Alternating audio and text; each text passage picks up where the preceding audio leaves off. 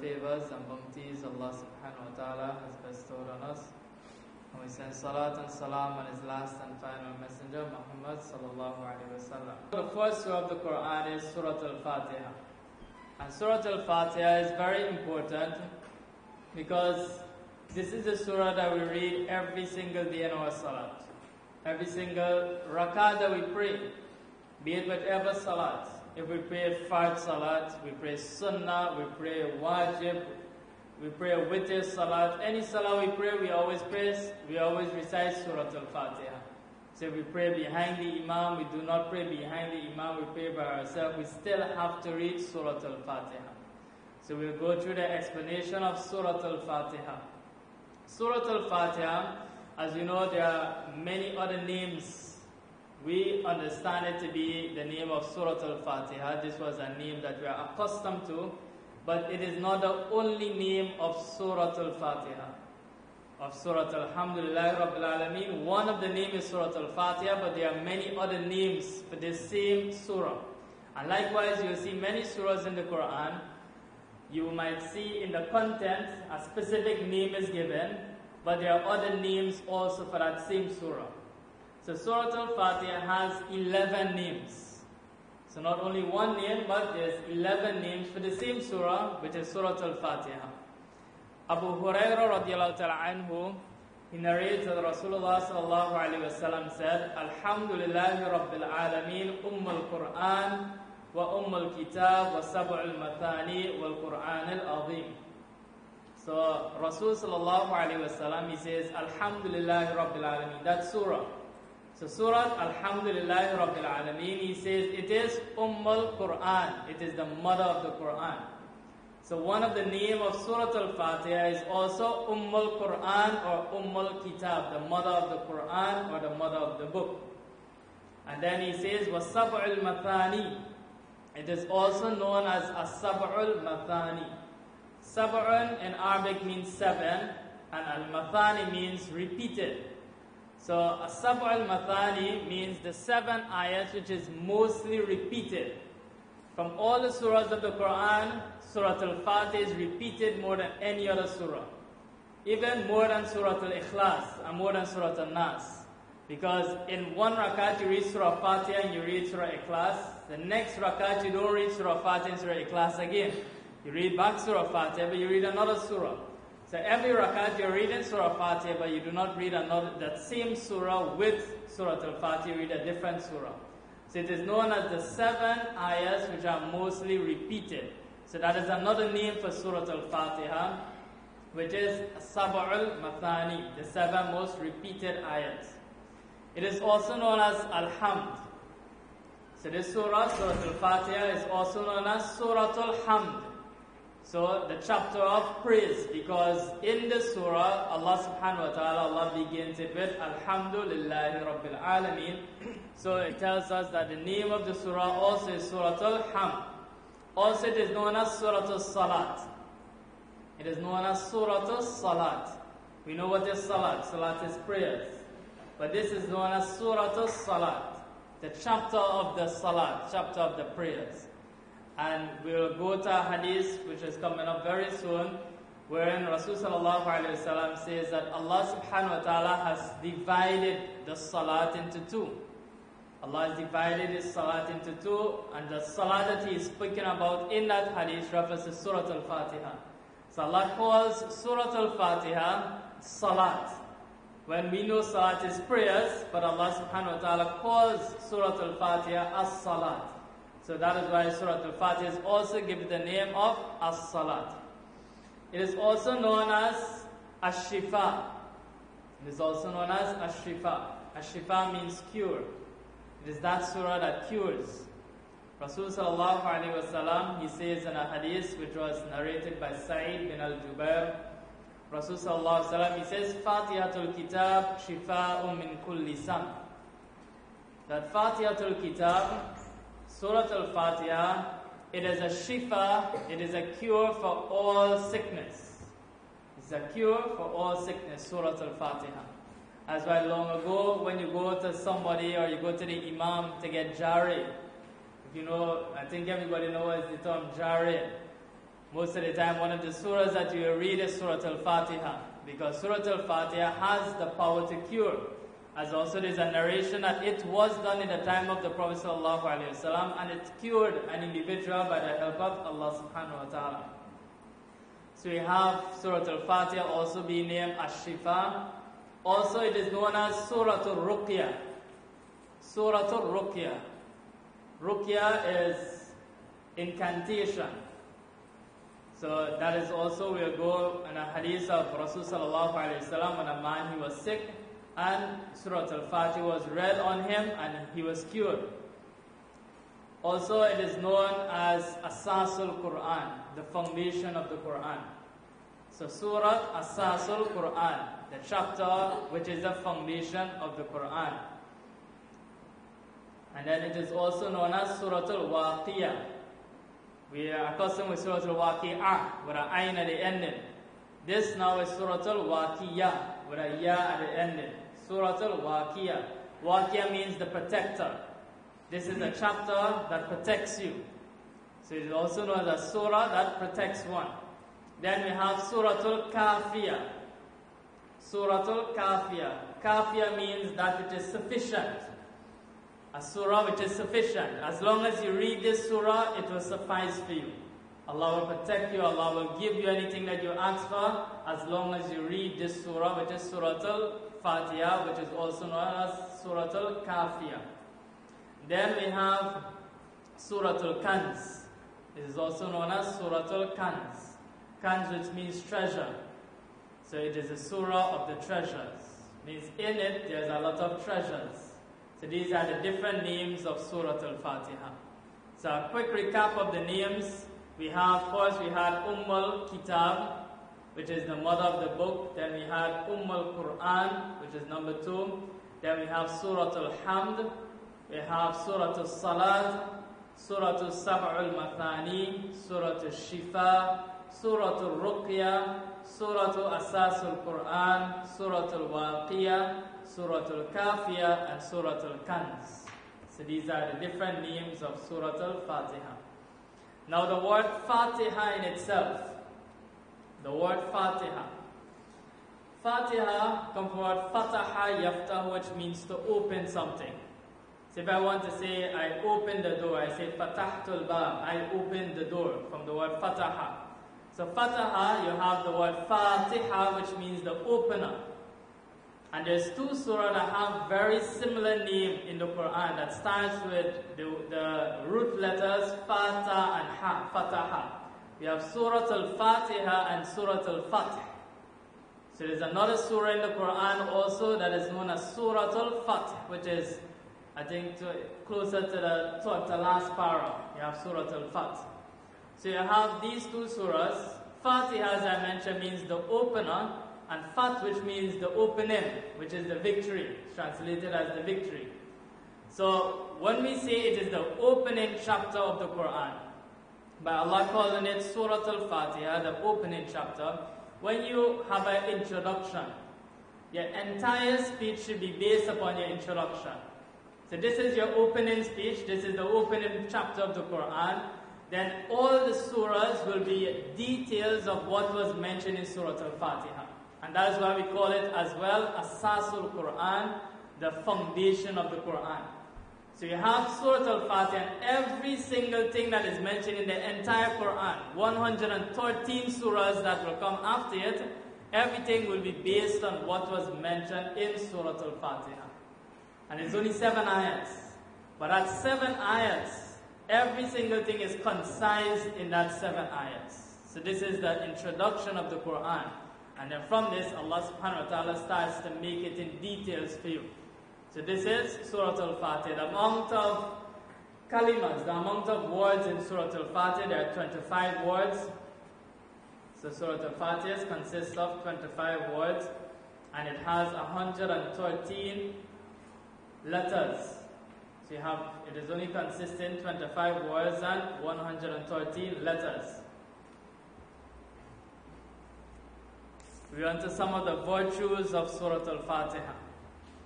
Abu Sa'id bin Al-Mu'alla radiyallahu ta'ala anhu, he said, Kuntu usalli, I was praying salat. So this Sahabi, he was performing his salat. فَدَعَانِ رَسُولُ اللَّهِ صَلَى اللَّهُ عَلَيْهِ وَسَلَّمَ, and Rasul sallallahu alayhi wa sallam called me. So now he is in his salat, praying, and the Messenger of Allah sallallahu alayhi wa sallam calls him.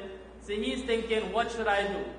Should I break my salat and go listen to what the Prophet sallallahu alayhi wa sallam wants to see me about? Or should I complete my salat and then go to the Prophet sallallahu alayhi wa sallam? So this Sahabi, he said, "No, what, I'm going to complete my salat and then I'm going to go to the Prophet sallallahu alaihi wasallam." Falam ajibhu, he didn't answer Rasul sallallahu alaihi wasallam until he finished praying, because if he goes, he'll break his salat. So he wanted to ensure he finished praying his salat and then go to Rasul sallallahu alaihi wasallam. When he finished, he came to Rasul sallallahu alaihi wasallam, and Rasul sallallahu alaihi wasallam says to him, "Ma manaka an ta'tiyani?" What prevented you from coming to me? Why it is that I called you and you didn't respond to me, you didn't come and find out what I wanted? He says to him, "Qultu ya Rasulullah, inni kuntu usalli." I was praying salat. I wanted to complete my salat. He says, Rasul sallallahu alaihi wasallam says to him, "Have you not heard what Allah says in the Quran? Ya ayyuhalladhina amanu istajibu lillahi wa lirrasul idha da'akum." That Allah subhanahu wa ta'ala says, "O you who believe, answer Allah and His Messenger whenever they call you." So Allah commands the believers, as long as the Prophet as well as Allah calls you, you must answer the call. So how he was calling the Sahabi, he was supposed to break his salat and go to Rasul sallallahu alaihi wasallam and then repeat his salat. Because it is more important to listen to Rasul sallallahu alaihi wasallam. But he didn't know, out of not knowing, he completed his salat. After that, Rasul sallallahu alaihi wasallam says to him, "Inni la'u'allimuka a'adama suratun fil Quran." He says, "I'm going to teach you the greatest surah in the Quran." So now he's hearing Rasul sallallahu alaihi wasallam. It shows that Rasul sallallahu alaihi wasallam was not angry with him. If he was angry with him, he wouldn't have wanted to teach him something like this. So to show that he wasn't angry, it's just that he called for the individual and the response is that he should have come immediately. So he says, "I'm going to teach you the greatest surah of the Quran before you come out of the masjid. Before you leave this masjid, I'm going to tell you the best surah, the greatest surah of the Quran." فَأَخَذَ بِيَدَيَّ. So he held his hands and he was walking to come out of the masjid. And he realized that he thought to himself that Rasul sallallahu alaihi wasallam forgot about what he told him, that he's going to tell him the greatest surah of the Quran. So when he realized that, he said, "Ya Rasulullah, didn't you tell me that you were going to inform me of the greatest surah of the Quran?" And Rasul sallallahu alaihi wasallam says, "Na'am, yes, I'm going to tell you of the greatest surah." And he says, "Alhamdulillahi Rabbil Alameen." That is the greatest surah of the Quran. We know different surahs have specialities, different qualities. Like Surah Yasin, as we all know, is a surah considered to be the heart of the Quran. We have Surah Al-Mulk that helps you in the grave, protect you from the punishment of the grave. You have Surah Al-Waqiyah that removes poverty from your life.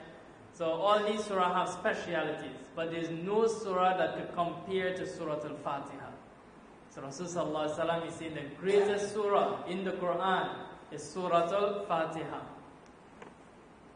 Another narration, Rasul sallallahu alaihi wasallam, he had called Ubay bin Ka'b. A similar narration to what took place, he called Ubay bin Ka'b again. He didn't respond to Rasul sallallahu alaihi wasallam. And after he finished praying, Rasul sallallahu alaihi wasallam, he says to him, "I'm going to teach you about a surah that was not revealed in the Torah." A surah, a chapter of the Quran, the likeness of it was not given to Prophet Musa alayhi salam in his Torah. It was not given to Prophet Jesus alayhi salam in the Injil. Neither it is nowhere else in the Quran.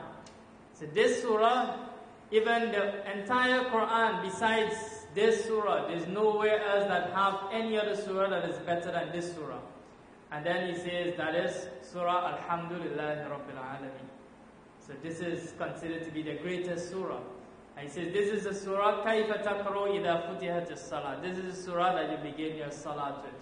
This surah that we read in our salat. Aqil, he says that Jabir radiallahu anhu said, "Intahaytu ila Rasulullah sallallahu alaihi wasallam." I came to Rasul sallallahu alaihi wasallam, and Rasul sallallahu alaihi wasallam, he was pouring out some water. Normally in those days they didn't have the tap that we have just open and we make our wudu. everything, they will have containers and they will pour into the containers and take that and make their wudu and their istinja and so forth. So he came whilst Rasul sallallahu alayhi wasallam, he was pouring out some water. So I said to him, Assalamu alayka ya Rasulallah. And Rasul sallallahu alayhi wasallam didn't reply to him. Then he said a second time, Assalamu alayka ya Rasulallah. Rasul sallallahu alayhi wasallam didn't reply for the second time. The third time, Assalamu alayka ya Rasulallah. Again, he didn't reply. Rasul sallallahu alayhi wasallam took his bowl of water and he walked and he entered into his room. So this individual, he felt sad, thinking to himself, I give the Prophet ﷺ salams and he didn't reply. And we know how important it is to reply to salams. So the first thing he started to think to himself is, you know what, Rasul ﷺ may be angry with me. But it have to be something that I have done that might have displeased him, and that's why he's behaving like that with me. So he went in the masjid and he was very sad, thinking to himself, what could I have done that could have bring about this kind of displeasure to Rasul sallallahu alayhi wa sallam.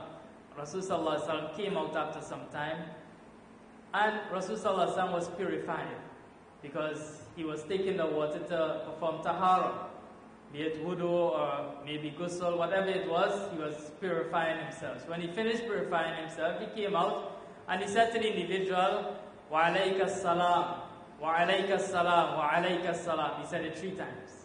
Because the individual, when he gives salam, he gives salam 3 times.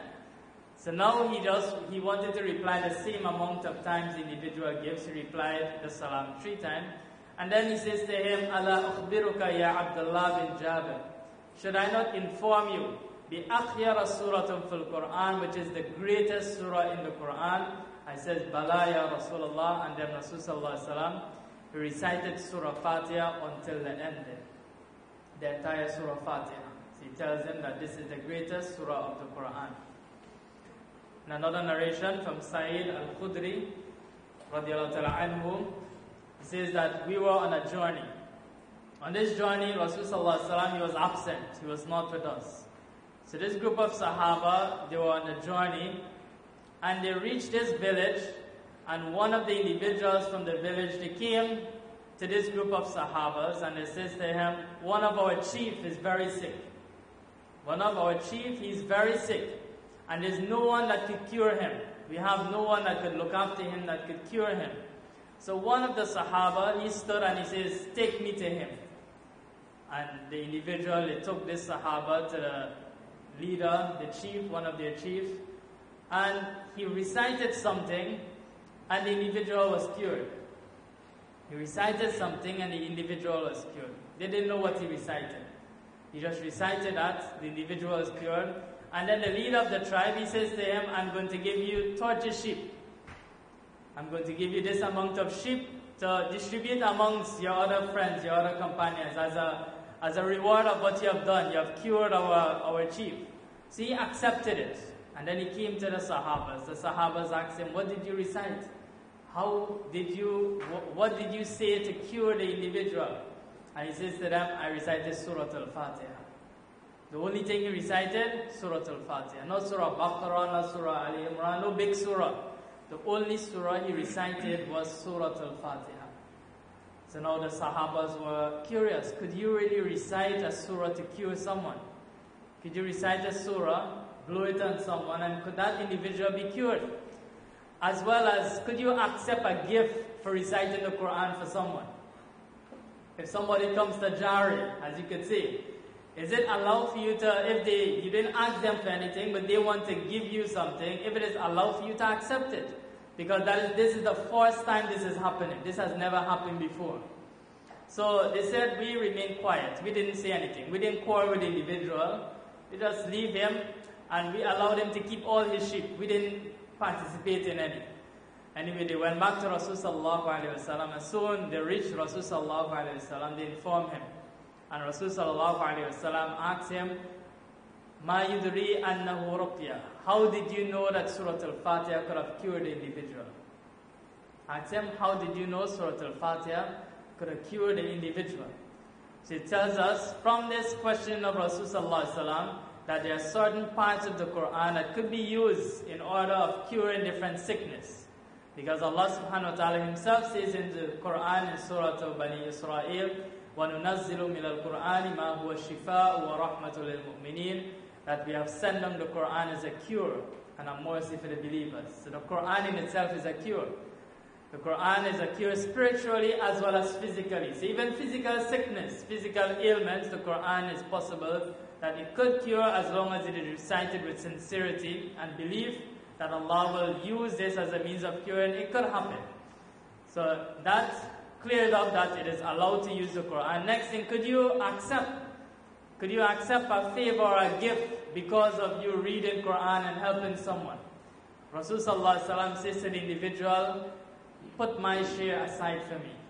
From the sheep that was given, he says to him, put my share aside. So if he is going to accept it, Rasulullah is accepting it, he's given confirmation that the Sahaba should also accept it. So it tells us that it is allowed as well to do that. So one thing we have is the power of Surah Al-Faatiha. That Surah Al-Faatiha is what is used as a means of curing. We go on to another narration from Ibn Abbas radiallahu anhu. He says that whilst we were with Rasul sallallahu alaihi wasallam, and Jibreel alayhi salam was with the Nabi sallallahu alaihi wasallam as well. So Jibreel alayhi salam had came with some revelation, and he was with Rasul sallallahu alaihi wasallam. Then there was a noise above the head. There was a noise in the heaven. And Jibreel alayhi salam as well as Rasul sallallahu alaihi wasallam looked upwards to the sky. And when they looked upwards, Jibreel alayhi salam lowered his gaze and says to Rasul sallallahu alayhi wasallam, هَذَا بَابٌ قَدْ فَتَحَ مِنَ السَّمَاءِ مَا فُتِحَ قَطُّ. He says to him, there is a door that has been opened today that was never opened before. There is a door in heaven that has been opened today that has never been opened before. It says, فَنَزِبَ مِنْهُ مَلَكٌ. An angel came to Rasul sallallahu alayhi wasallam and he granted him glad tidings of 2 lights. And that 2 lights, he says, there's no other prophet who has given these 2 lights which I have been given. So this door from heaven was opened specially for these 2 lights to be given to Rasulullah sallallahu alayhi wasallam. And no other prophets, even Ibrahim alayhi salam, Musa alayhi salam, Jesus alayhi salam, no other prophet was given these 2 lights that was given to Rasul sallallahu alayhi wasallam. One, because that door was never opened before. This is the first time that door in heaven is being opened so that these 2 lights could come down.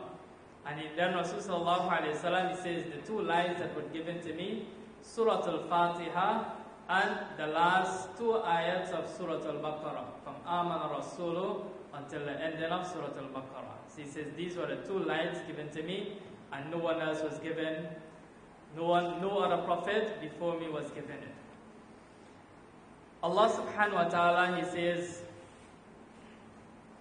that I have separated the salah between me and between my servants. This is where we get the name Surah Al-Fatiha, Surah Al-Salat. Because Allah subhanahu wa ta'ala says, قَسَمْتُ الصَّلَاةُ بَيْنِي وَبَيْنَ عَبْدِي. I have separated the salah between me and my servants. And when we go through the hadith, we'll see what Allah subhanahu wa ta'ala was speaking about. He says, whenever my servants say, Alhamdulillahi Rabbil Alameen, Allah subhanahu wa ta'ala replies. So when we say, Alhamdulillahi Rabbil Alameen, Allah subhanahu wa ta'ala replies and say, Hamadani Abdi, my servant has praised me. So whenever you say, Alhamdulillah Rabbil Alameen, you get an immediate reply. So it's not that Allah subhanahu wa ta'ala will take a year or 2 years to reply to you. Every time you read the first ayat, Alhamdulillah Rabbil Alameen, Allah replies immediately. Allah subhanahu wa ta'ala says, Hamadani Abdi, my servant has praised me. And when my servant says, Ar-Rahman Ar-Rahim, the most gracious, the most merciful, Allah says, Athna alayya abdi, my servant has glorified me. So Allah responds immediately again, Ar-Rahman Ar-Rahim, Athna alayya abdi, my servant has glorified me. And when he says, Maliki Yawmiddin, Allah says, Majadani abdi, my servant has praised me. And another time he says, Fawwadu ila abdi, my servant has placed his trust in me. In another narration, it says, فَوُّدَنِي عَبْدِي. My servant has placed his trust in me. And then, إِيَّاكَ نَعْبُدُ وَإِيَّاكَ نَسْتَعِينُ. When we say, إِيَّاكَ نَعْبُدُ وَإِيَّاكَ نَسْتَعِينُ, Allah says, هَذَا بَيْنِي وَبَيْنَ عَبْدِي. This is between me and my servant. Because what we are saying, you alone we worship, you alone we ask for help.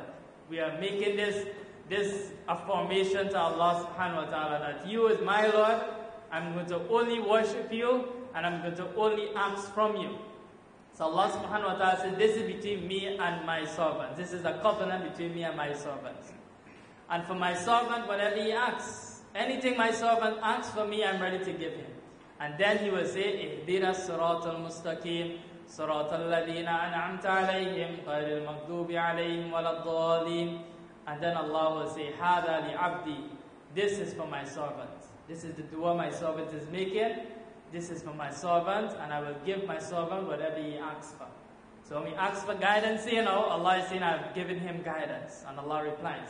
So, if you remember the beginning of the hadith, Rasul sallallahu alaihi wasallam, he says, qasamtu salat. Allah says that I've divided salat. But the whole hadith, was he speaking about the salat that we are praying? The whole hadith was speaking about Surah Al-Faatiha. Each ayat of Surah Al-Faatiha, when the servant says Surah Al-Faatiha, and the response that Allah subhanahu wa ta'ala gives when we say Surah Al-Faatiha. And that is why we say Salat. One of the name of Surah Al-Fatiha is Surah Salat. And it is also mustahab, which is known as desirable, that whenever we read Surah Al-Fatiha, we should not join the ayats. Even though there's no problem in joining the ayats. So don't get away with the fact that you should never join the ayats. It's okay to join the ayat, but it's just mustahab. Mustahab means it is desirable that you read one ayat at a time. So that when you finish one ayat, Allah responds to you. Then you read the next ayat, Allah responds to you. Read the third ayat, Allah responds to you. So after each ayat, you know to yourself, Allah has just responded to me. Then you should try to join all the ayats together one time. So it's better to do it like that, one ayat at a time. But as I mentioned, there's no sin upon an individual who feels like joining an ayat. Neither there will not be any kind of punishment given to an individual who do that. So if somebody joins the ayat, there's no problem in doing that as well. Now, is Surah Al-Fatiha compulsory in our salat? Do we have to read Surah Al-Fatiha in our salat? We know that we always read Surah Al-Fatiha. But is it that we have to read Surah Al-Fatiha in our salat? Is it compulsory, or is it incumbent, or is it sunnah? Is it optional? What is Surah Al-Fatiha? What is the ruling of Surah Al-Fatiha for our salah? According to some scholars, which for example, I guess everyone here will be following Imam Abu Hanifa, rahimahullah. See, Imam Abu Hanifa's view is that it is not compulsory, it is wajib. So it is a wajib act in salat, it is not compulsory to read Surah Al-Fatiha. Whereas others like Imam Ash-Shafi'i, rahimahullah, and Imam Ahmad bin Hanbal, they have the view that it is compulsory to read Surah Al-Fatiha in Salat. So you have two conflicting views. One saying that it is compulsory, one saying no, it is not compulsory, it is wajib. Now the difference is, if you're following the Shafi'i and you miss out Surah Al-Fatiha, then you have no Salat. You have to repeat your Salat. If for Imam Abu Hanifa, if you forget Surah Al-Fatiha, then you still have your Salat because it is not a compulsory element in Salat. And why does Imam Ash-Shafi'i says that it is compulsory? There's a hadith of Rasul sallallahu alaihi wasallam when he says, La salata liman lam yaqra' bi Fatihatil Kitab. There's no salah for that one who didn't read Surah Al-Fatiha. So there's a hadith of Rasul sallallahu alaihi wasallam.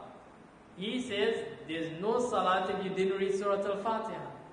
So outwardly, you will say, he is doing the right thing. Imam Ash-Shafi'i is doing the right thing. The Prophet said, what he said? You have no salat if you didn't read Surah Al-Fatiha. So how could Imam Abu Hanifa say that it is wajib? How could Imam Abu Hanifa tell us now that it is not compulsory, and the Prophet ﷺ already said there is no salat except that you must read Surah Al-Fatiha. If you leave it out, you have no salat. Imam Abu Hanifa, he is of the opinion, as you mentioned, that it is wajib. Because according to him, compulsory actions could only come from the Quran. Right? One of his ruling, compulsory actions comes from the Quran. Wajib and sunnah actions come from the hadith. So whatever is compulsory, for example, the other compulsory parts of the salat, like standing, ruku, sajda, that is in the Quran. Those commands are in the Quran. So he says the compulsory actions are found in the Quran, and the hadith of Rasulullah, the rulings will only give you that which is sunnah or wajib. So because of the severity of that hadith, he didn't say that it is sunnah, he said that it is wajib. So if you leave it out, then you have to make sajdat sahwi in order to recompense your salat. So it's not that if you feel like to read Surah Faatiha, you still have to read it, but it is not compulsory. As well as he used an ayat of the Quran. And Allah says, فَقْرَؤُوا مَا تَيَسَّرَ مِنَ الْقُرْآنِ. Allah says, read what is easy from the Quran. So when Allah commands you to read Quran in the salat, Allah didn't say, read Surah Faatiha in your salat. Allah says, read whatever is easy for you in the Quran. Now, if an individual just accepted Islam, and many of them sometimes, instead of learning Surah Faatiha, they learn Surah Ikhlas. They only learn Qul Huwallahu Ahad because that song is very easy and they memorize that. And they want to pray Salat. Which one is more easier, Surah Faatiha or Surah Ikhlas? They don't know Surah Faatiha, so they read Surah Ikhlas. It will be accepted because Allah says, read what is easy from the Quran. So Imam Abu Hanifa says, reading what is easy is compulsory. Reading what is easy is compulsory, but reading Surah Faatiha is wajib. So this is the ruling we get from Imam Abu Hanifa. The next ruling of Surah Al-Fatiha, which will be the last ruling, and then we'll pause for some questions. Do you have to read Surah Fatiha behind the Imam? If you're praying Salat and the Imam, he's reading Surah Al-Fatiha. Do you, as a muqtadi, as a follower, do you have to read Surah Al-Fatiha? According to some scholars, they say yes, you have to read Surah Al-Fatiha. But according to Imam Abu Hanifa again, he says no, you don't have to read Surah Al-Fatiha. So for example, the Maghrib Salat and the Isha Salat and Fajr Salat, the Imam, he reads aloud. So when he reads aloud, then whatever recitation he reads, that is sufficient for the followers. The followers do not have to read. All they have to do is listen. And Imam Abu Hanifa, he uses one ayat of the Quran and a hadith to prove this, to bring about this law. The hadith that he used, إِذَا جُعِلَ الْإِمَامُ لِيَتَمُّ بِهِ فَإِذَا كَبَّرُوا فَكَبَّرُوا وَإِذَا قَرَعَ فَأَنْصِتُوا. The Imam was placed there so that you should follow him. That is the reason you have an Imam. If it was for you to read everything by yourself, then you should have gone one side and read. The only reason that you have an Imam in front so that you should follow the Imam. So the only reason Rasulullah is saying that the Imam is there is so that he should be followed at all times. Then he says, whenever the Imam says Allahu Akbar, only then you go and you say Allahu Akbar, because you are following the Imam. But then Rasulullah he says, وَإِذَا قَرَأَ فَأَنْصِتُوا. Whenever he starts to read, then you should be quiet. You should remain quiet, because the command is that إِذَا قُرِيَ الْقُرْآنُ فَاسْتَمِعُوا لَهُ وَأَنْصِتُوا. Whenever the Quran is being recited, Allah says you should be quiet and listen. So that is a command from Allah. So if the Imam is reading, you're supposed to be quiet, listening to the recitation of the Imam. And whatever recitation he recites, that is sufficient for you. So if you read a long surah, you read a short surah, whatever he reads, you get the same amount of blessings as him. So you don't need to try your best to recite after him. Now, as for the silent salat, Zohar and Asr. So for example, Maghrib, Isha and Fajr, you hear the recitation. You hear Surah Faatiha, you hear the other surah. So you could be quiet and just listen. But Zohar, you're not hearing anything. You do not know when the Imam is reading Surah Al-Fatiha or not. You do not know when the Imam is reading the next surah. You don't know anything. You're just standing there. So according to some scholars, they say that you should recite Surah Al-Fatiha. Some scholars have the opinion. And amongst the Hanafi, they have two views. Imam Abu Hanifa itself, he says, no, you should not read Surah Al-Fatiha. And the reason he says you should not read Surah Faatiha, even though you're not hearing it, because the Imam was placed there to be followed, as well as whatever he's reading is sufficient for you. So his view is that you do not need to read Surah Al-Fatiha in silent salat behind the Imam as well. But the latter scholars among the Hanafi, for example, some of the students of Imam Abu Hanifa, and those that came after Imam Abu Hanifa but followed the Hanafi madhab, they have the opinion that it is allowed for the silent salat if you want to concentrate. Now when you're not seeing anything, your mind all over. So you start to think about this thing, you start to think about that thing. If you're hearing the Imam reciting, you could try to focus by listening to how he's reciting, listening to the ayat, so you're able to have a good amount of concentration. Now you're not hearing anything and you're not seeing anything, it is easier for the shaitan to bring about things in your mind. So the latter scholars now have the opinion that it is allowed only Surah Al-Fatiha for the individual. If he wants, he could read it as a means of building up his concentration behind the Imam. That is only for the silent salat. As for the loud salat, you already have something to listen to, so you do not need to read it. That listening can bring about your concentration.